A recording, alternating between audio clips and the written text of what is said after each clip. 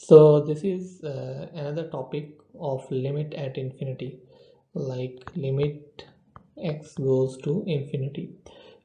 This topic is related to find the horizontal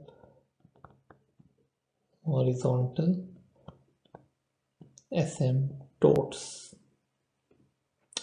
So in case of finding horizontal asymptotes, if it is a polynomial like x goes to infinity, x raised to power p, then it would be infinity. And likewise, as we did before, if it is 1 by x raised to power p, then it will approach towards 0. So like here you can see, as x approaching to 0, 1 over xp will approach to 0. Sorry, if x is approaching to infinity, 1 over x raised to power p will approach to 0.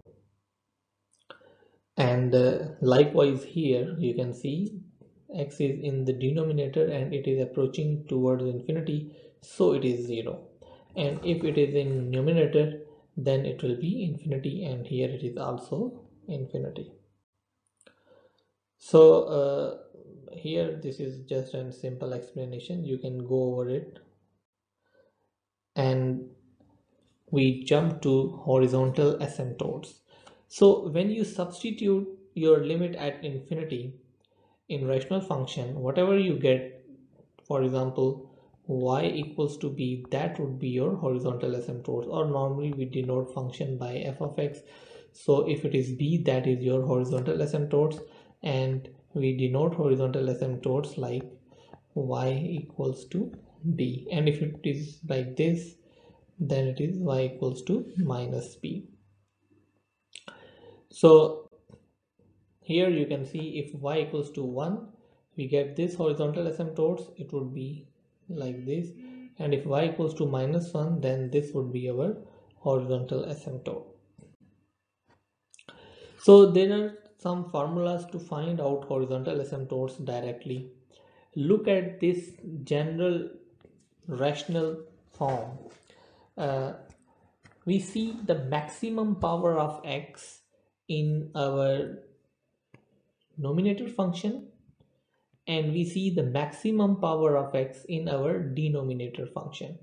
So maximum power of x is m in our numerator function, and we see the maximum power of x in denominator is n, and we take care of their constants as well. So a m over bm are their constants or coefficient of x's in numerator and denominator. Okay, then we look at the behavior of m and n. This m and n. Look at point 1. If m is less than n, then we say that horizontal asymptote is at x equal or at y equals to 0. Like this is our horizontal asymptote, y equals to 0 or f of x equals to 0. Now look at this second point. If m equals to n, if m equals to n, in that case the horizontal asymptotes will be the coefficients of x's in numerator and denominator. Like here the coefficient of x is am and coefficient of xn is bn, so the horizontal asymptote will be am over bm.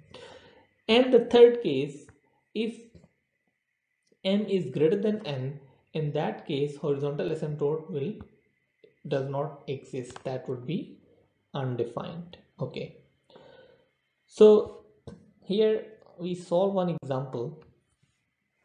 Y equals to 3x square minus 5x plus 9 over 2x square plus 7.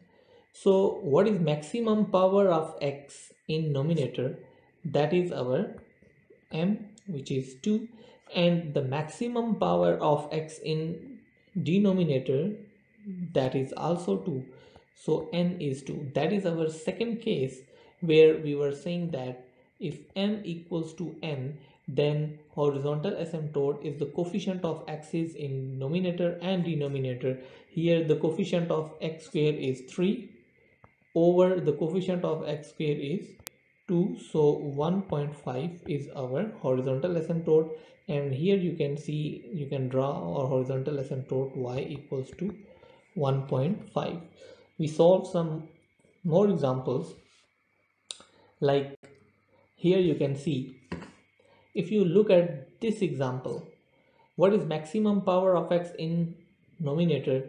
That is m equals to 4, and maximum power of x in denominator, that is n equals to 6. So in that case, you can see that m is less than n, that is our first case. So in that case, horizontal asymptote is 0. And if you look at this example, m is 5 and n is 3.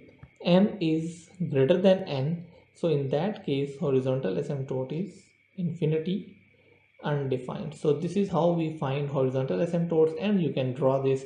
For example, if I draw this asymptote y equals to 0, so that is our this line, and y is undefined, so we cannot draw undefined. So this is how we find horizontal asymptote. So that was the second part of your second lecture.